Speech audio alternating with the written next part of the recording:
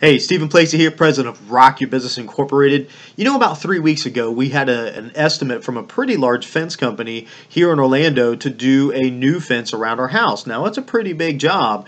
I'm surprised 3 weeks later that we haven't had any follow-up from that company. No calls from the salesperson, no calls from the company, no emails, nothing. It's like they did the estimate, we didn't make a decision right away, so they moved on, which is ludicrous to me because to me, anytime you get to do an estimate for someone, it is all about follow-up. Especially if they've invited you out to their house, then they're interested. You need to be following up consistently. Drip emails, calls, whatever you can do to see if you can land that client. Hey, even just a call to say, hey, have you made a decision yet? And did you go with someone else? Well, why didn't you choose us, or why did you choose that other company? Whatever it is, that feedback alone will be huge for your company. So I'm always surprised that owners of companies, just allow their salespeople to hopefully follow up. See, why assume? To me, that's ludicrous. Why assume your people are doing the follow-up you expect them to do when there's ways that you can actually monitor that?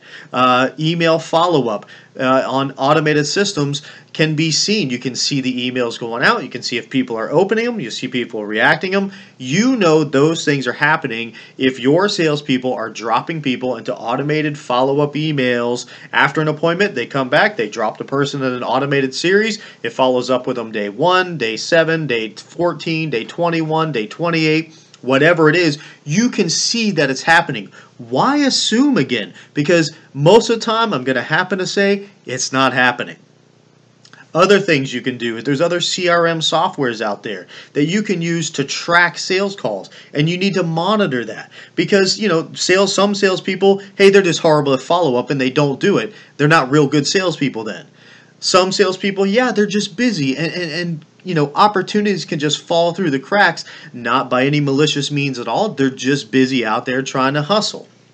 But I think there is a huge opportunity now to stop this instant sale mentality. In other words, if people don't get instant sales or they follow up one time the day after they do the call or the appointment, that we'll move on to somebody else because there's lower hanging fruit.